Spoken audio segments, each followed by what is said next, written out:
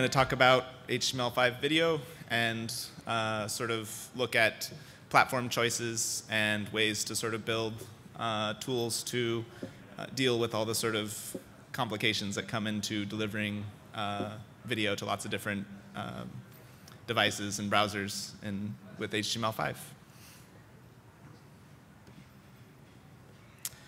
I'm Michael Dale. I work with a company called Kaltura. They do an open source video platform. And I do the front-end architecture for that platform. So we've heard a lot today about the promises of HTML5 from a lot of different speakers. So, I mean, we had this idea of sort of harmonic vendor collaboration with, cross-vendor sharing and a spec process in which people are working together. This idea of write once and have it work multiple places, sort of this ideal of Java from the late 90s somehow being actualized all of a sudden with multi-vendor participation. We had the idea of performant applications, something where HTML5 would be capable of rendering experiences that were comparable to native applications through the extensions, through the CSS animation properties and through WebGL and accelerated canvas, etc. And we had this idea that this platform would be updated because we're now living in like this network software system, right? Like all these devices are connected to the network. Why wouldn't they be running something more recent? And of course, unicorns, rainbows, and kittens. I mean, like, it basically wasn't possible, and just like unicorns, not going to happen, unfortunately. What do we have in its place?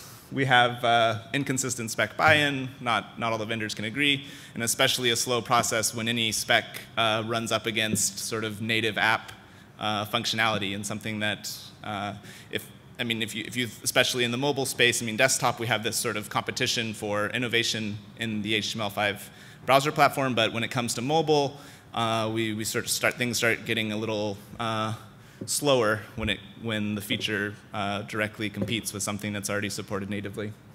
We have all these middleware solutions that have to come into play, and some of which I'll look a little bit at the Kaltura solution later in this talk, but also, of course, there's numerous systems that have been built to sort of bridge these gaps, and some of them are quite good. And inconsistent performance, we never really had the promise of sort of accelerated web experiences is still just that, a promise. And of course, the network connected devices for some reason are not using that network connectivity for not putting it to good use.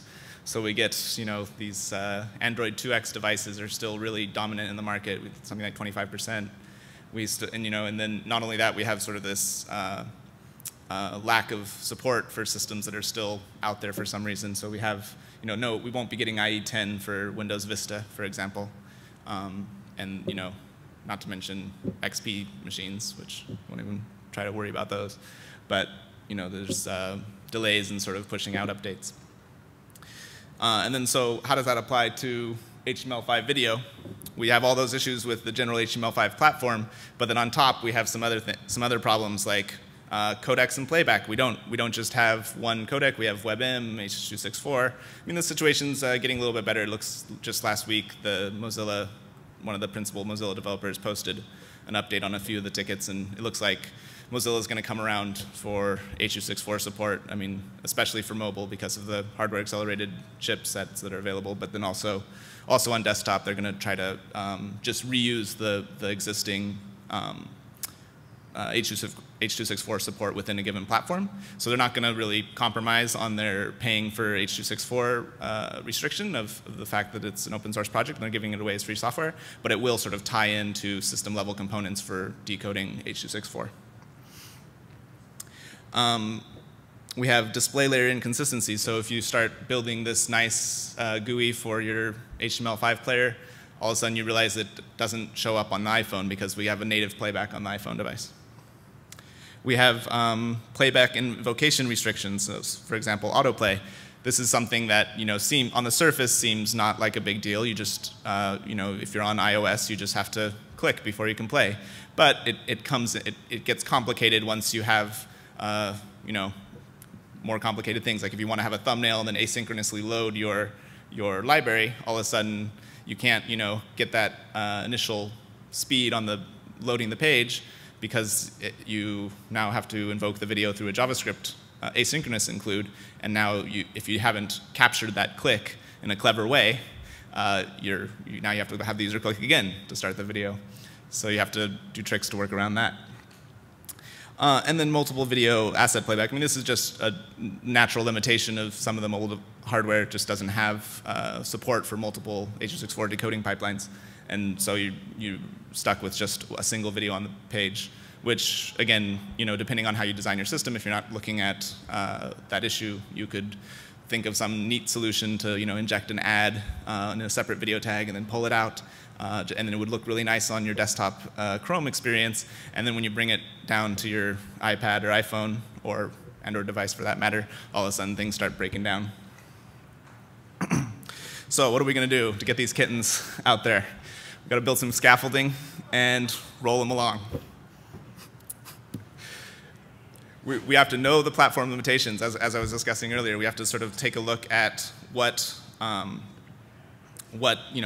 classify the different browsers so that we have a way to decide. That's interesting. Okay.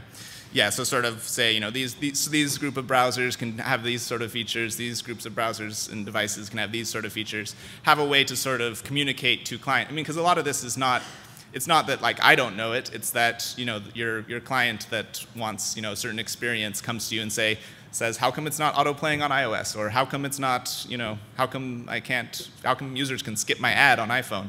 Or whatever it is. There's, it's important to communicate the limitations of the platform to whoever you're providing the services to so that you don't get caught in hot water, I guess. Or, I mean, just to let people know what's going on. Like, a lot of people just don't know. So it's important to let people know. And there's some good resources for sort of figuring out all these different platform limitations. I mean, Stack Overflow, Google, of course, is a great way to just find out what's going on. And then there's a few publications that people have written, and the Can I Use website, of course. I mean, these resources have been referenced quite a few times throughout the conference. I'm sure you guys have seen them before. So now that we know our limitations of the platform, we got to look at our goals for delivering these video experiences. And we have to sort of think about, so approaching this problem in terms of what we were trying to do from an OVP perspective is, or online video platform perspective, is we need to look at, are we going to have one player or many players? How are we going to configure these things? Are we going to embed into a controlled context or an unpredictable? And if you caught the talk before, he was sort of outlining all these sort of iframe issues and how can we sort of leverage that to sort of contain our player. Skinning once or skinning lots of times, like what type of skinning framework are you going to propose? You have to sort of find the right balance between things that are already set and things that can be configured.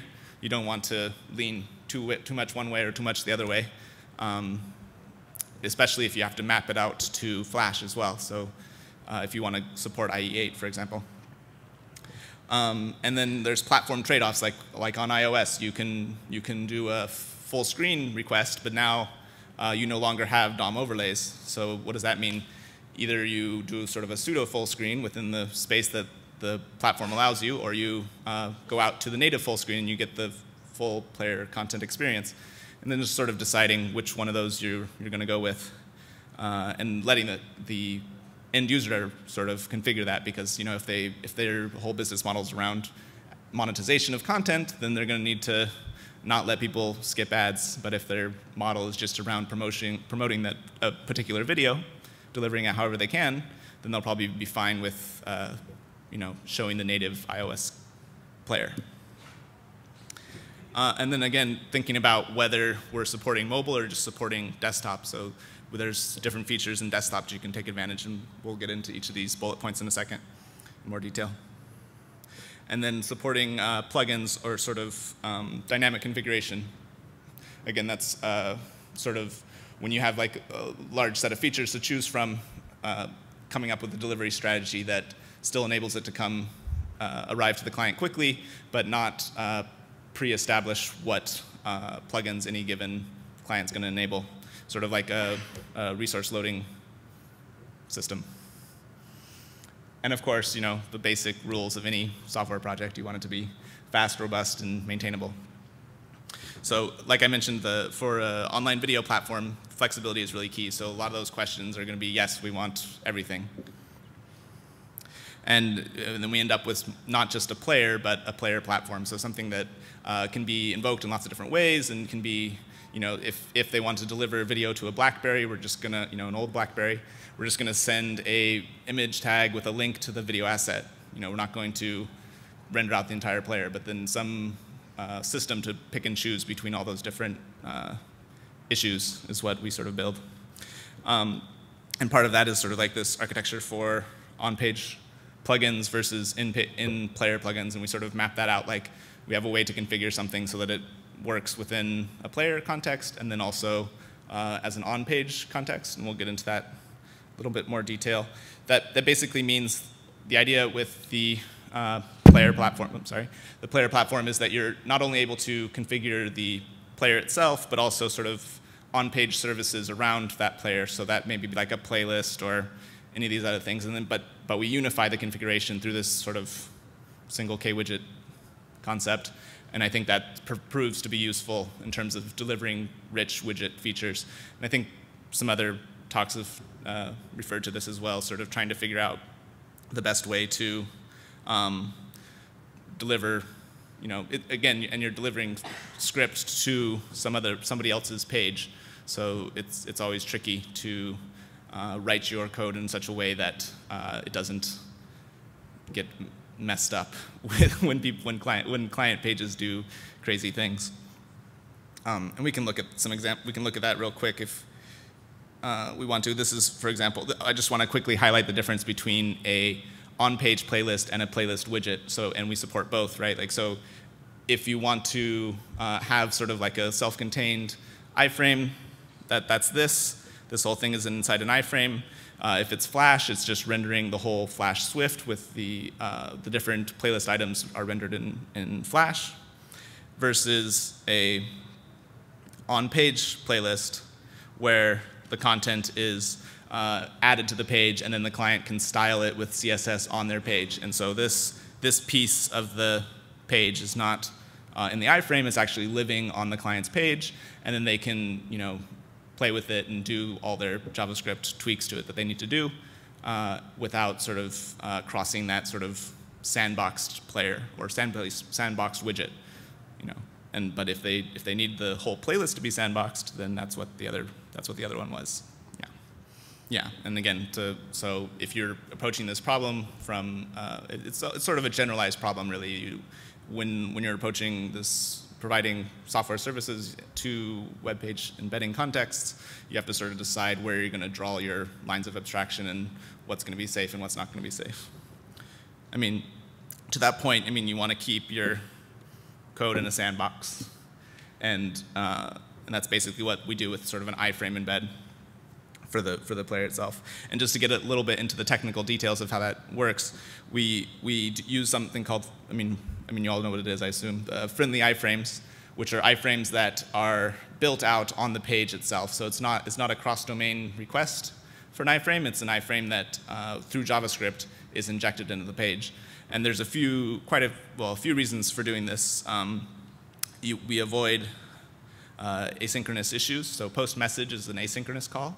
If you're dealing with sort of real-time video applications and like you want to, say you set the current time of the video player to some new time, then if it was an asynchronous call, then all of a sudden, if you tried to read that property in line, it would not have been updated yet. So you'd have to set up a complicated proxy to bridge that gap, which we did initially, but now we've moved away from that, and we have friendly iframes, so you're able to directly access all the properties on the player itself without any of those asynchronous post-message issues. Also, post-message gets kind of slow on some of the other, so post-message goes all the way back to like IE8, and if you were sort of wrapping a delivery mechanism that included Flash or something for one of the older IEs, things could get slow. And we also want to look at, well, anyway, so that's basically summarizes the iframe situation. We support the player being invoked through a cross-domain iframe as well, but then we don't have the JavaScript API. And it's an important distinction to think about. Like, if you're going to have to set up your own JavaScript code on the client page anyway to handle the post-message interactions, you might as well do a friendly iframe and have total control. There's no point in trying to have an API on both sides of your iframe when you could just have a friendly iframe and have much more flexibility and control over the player itself and accessing its properties and stuff. Another thing we run into is the thumbnail embed, which we referred to earlier. Sometimes, like on a blog or on a website with lots of videos, we could have, it's very quick to render players if they're just an image and a link, but it takes very long to render them if it's a full iframe player and everything. And the idea here, again, is to simplify the way people have to do that. If they were to do it themselves, they would put their little link on the page, and then it wouldn't work because on iOS, like we discussed earlier, they would press play, and then they would inject the player, and then if without the user to click on that new DOM, they wouldn't be able to play the content. So what we do is we have a black video source, and then we issue a play on the, and then wrap the asynchronous response around it, and then switch the source on the black video tag.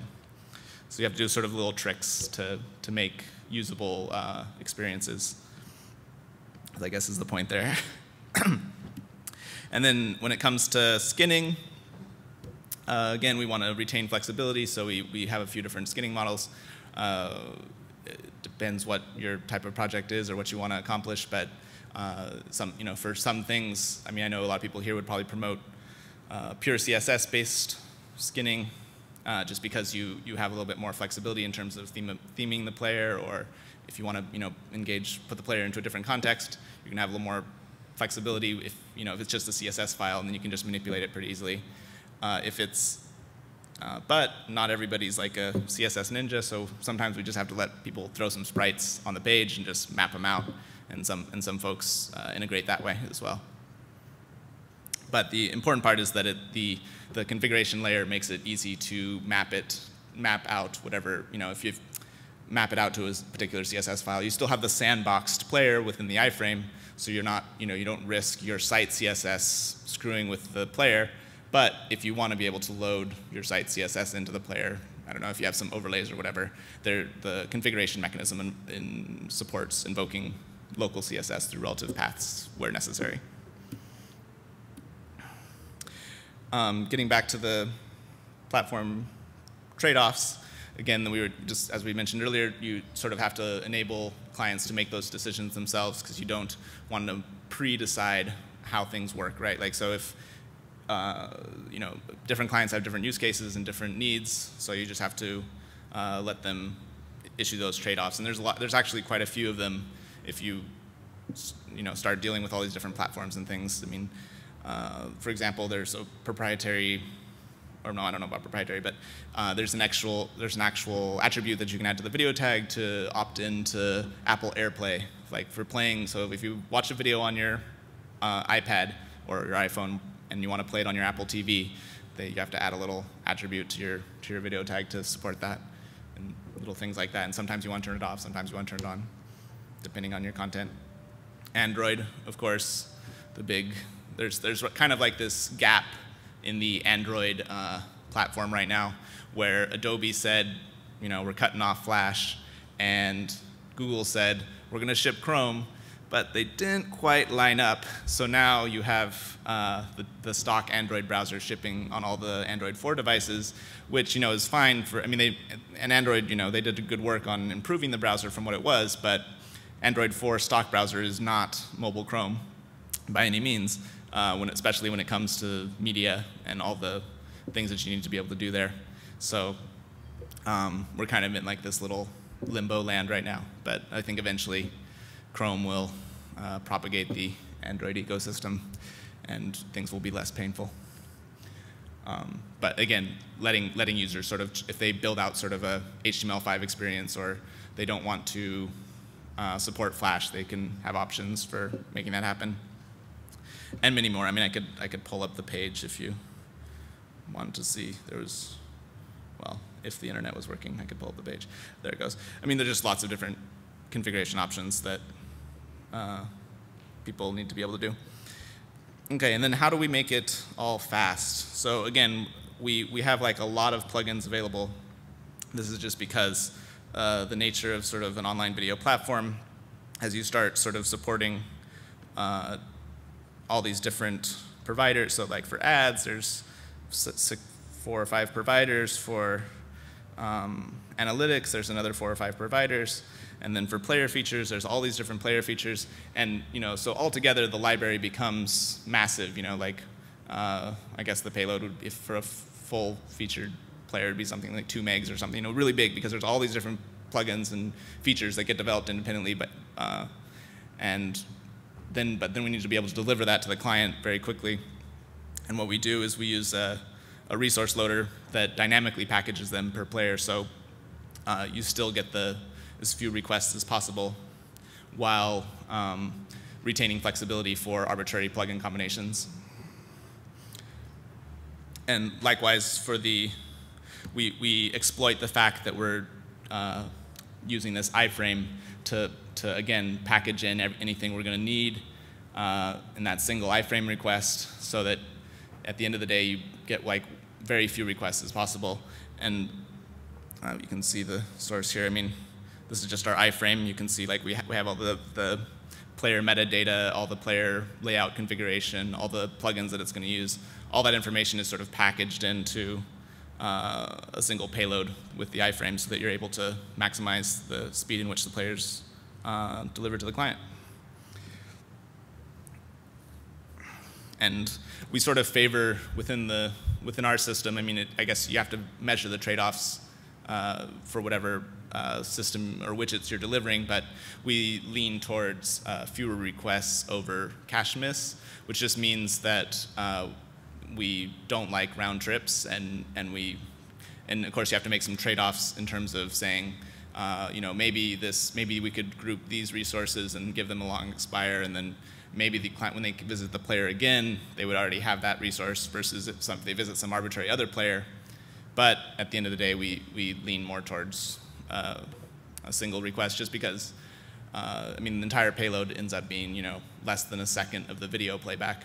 It's more important to avoid those round trips, because if you're going to be watching video online anyway, you probably have enough bandwidth to stream the video in real time. So you at least, knowing that, you can lean towards fewer round trips, because round trips take a certain amount of time, so you can factor that in.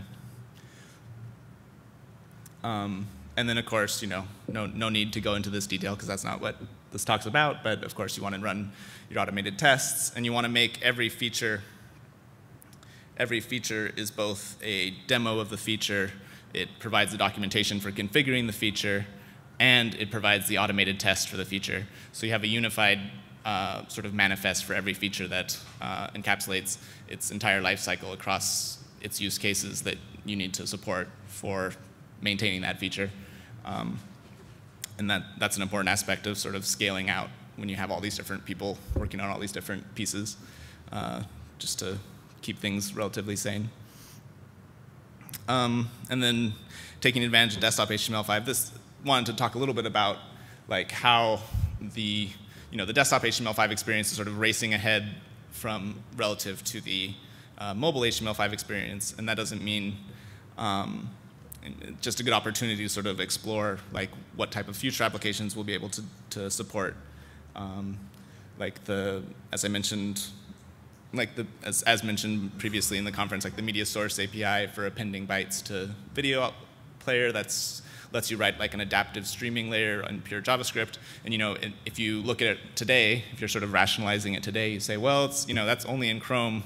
I don't think we can really rationalize spending effort to develop a HLS or adaptive streaming solution today, because it's only in that browser. But you have to sort of look a few months ahead and assume that things will make their way out to mobile. I can show a quick sample of an experiment that I did with WebRTC. And again, it's just good to explore all these different possibilities as they become more and more accessible. This was a video wall where it doesn't really work very well with just a single user, but if you open up a new user, oops, sorry, okay.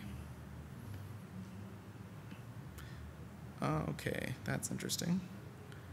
Where'd my other tab go? Okay, well, there.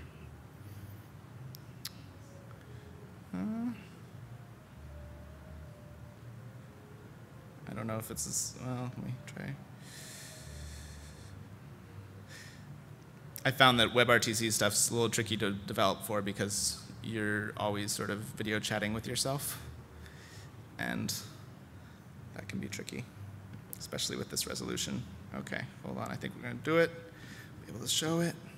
This is just a video wall that's triggered through the Internet Archive did this project to allow a bunch of different, to index all the news programming.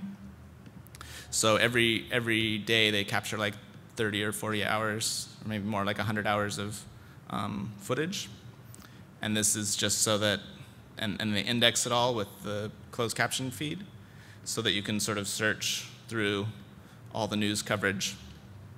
And what this application does, it just sort of has multiple people watching a particular set of news, and then you're able to sort of, if you're both watching the same thing, which this is just not going to be demoable on this resolution, I think.